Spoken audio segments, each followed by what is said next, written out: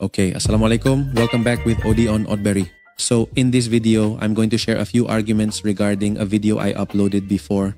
Coincidentally, someone commented that because they kept waiting for the RTX 4060 but couldn't get it, they ended up buying the RTX 5060 and paired it with a 400-watt PSU.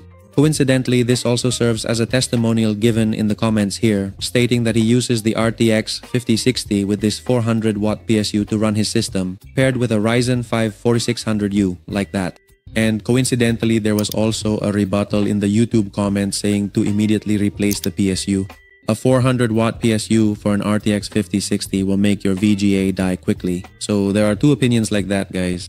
If we calculate it mathematically, the Ryzen 5 4600U has a TDP of 65 watts at full load, but it can reach 80 to 90 watts. Meanwhile, the estimated TGP for the RTX 5060 is around 160 watts at full load. Plus, with other components like RAM, SSD, and fans, which we'll assume are default, that's roughly 60 watts. So the total power consumption of that system runs at about 310 watts.